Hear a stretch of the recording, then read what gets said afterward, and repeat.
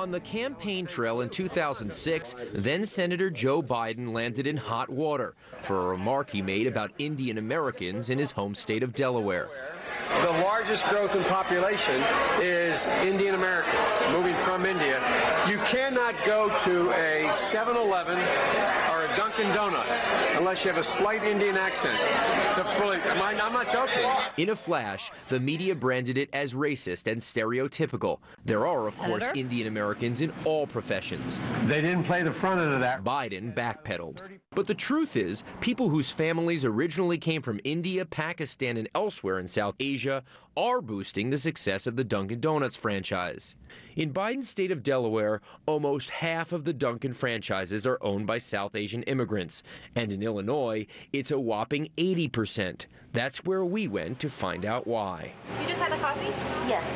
Vishal Shah, a second-generation Dunkin' Donuts owner in Chicago, now has 6 stores. His parents joined the chain in the early 1970s, when the 9,500-store giant was a tenth that size.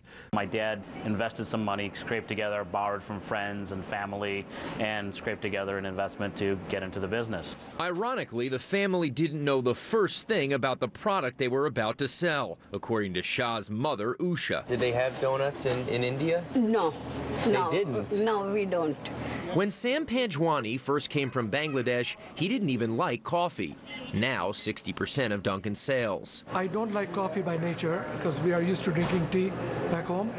Panjwani was an engineer, but when his firm relocated, close friends encouraged him to change course. I happened to choose Dunkin' because my friends went to Dunkin'. Once I got into it, I learned how to do it. My wife was heavily involved in that. She worked long hours with me, and without her help, I certainly would have probably quit. That's my family, me, my wife. Both of my sons are involved, Amin and Ali. So is my son of my older brother and the son of my other brother. Extended family members were soon an important piece of the success formula. All my brothers are into business. But they didn't stop there. Many helped finance other members of the community. We always want to see others prosper. In fact, we have, I believe the count is 8 or 10 former employees who are now Dunkin' Donuts franchisees themselves who have their families involved in the business. Today, it's the American-born and educated children who are entering and expanding the family business. Nigel Travis is Dunkin's CEO. The second generation is a group that's more retail-oriented. They're into the systems, they're into the guest service, they're into managing the business. Many of them have been to business school. We went from a mom-and-pop style of business to more of a corporate thought process, more of a network thought process. Panjwani's sons, Amin and Ali, helped computerize the management system with Dunkin's encouragement. They came to us and said, you know, today you have 3 stores, and tomorrow do you see yourself having 10 stores? And how would you run those 10 stores? Dad and Amin used to drive around everywhere to pick up information. Now we've got servers, they can get online easily. Today, the Panjwani family owns 23 stores and plans to grow. Regardless of ethnicity, 90% of the newest stores are opened by current franchisees. One donut from start to finish is about an hour.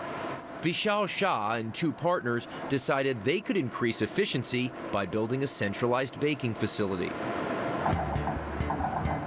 It's an opportunity to say, okay, this little segment will focus on just making donuts and doing it right. Beautiful looking, fresh donuts.